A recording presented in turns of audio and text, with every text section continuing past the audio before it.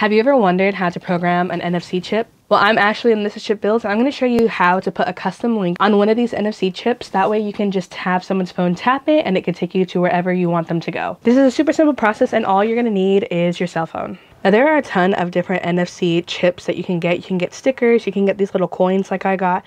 They have business cards, they have so many different options. And so I decided just to go with these little chip ones because I'm going to use these on a future project. And this is the route that I wanted to go. And they're pretty thin. These are about 1 millimeter thick. And so you can really put them in a lot of different places. All right, so the app that we are going to use is called NFC Tools. I've already downloaded it, so let's open it up. I do not want to rate it. And so as you can see right here, there is a read, write, other, and like save tags. So I've already done one so we can read it. It says ready to scan, so I'm going to scan it. And then here has all the information of what I put on here.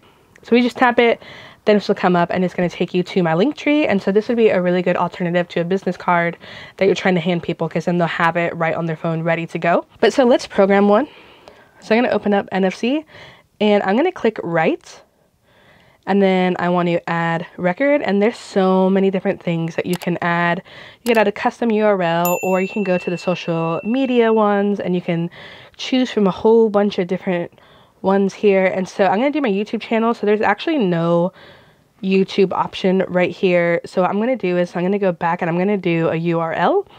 And then I'm just going to go to my YouTube channel and get my link there.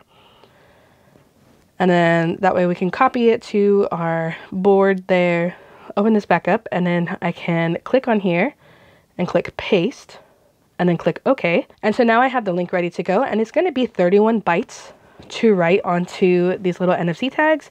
You can get these in a couple different memory sizes. This one I think can hold up to 500 bytes. Now these are not megabytes, these are just bytes. So really they're going to go a long way. So I'm going to click write. And then now it says ready to scan. So I'm going to take the NFC chip and put it on the reader on my phone. So there you go. We got the check mark. And then that's done. So let's test it out and see if it works. And there we go. There's our NFC tag and it opens up to my YouTube channel.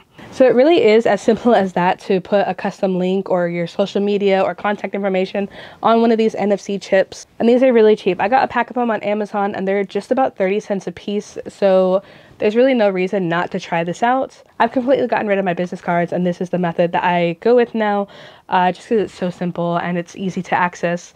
Because chances are if you give your business card to someone, 9 times out of 10, they're probably going to just throw it away. Well guys, thank you so much for watching. I hope this video helped you. I hope it showed you too just how simple this really is and that it doesn't need to be overly complicated with a bunch of different apps and different things and steps that you have to do.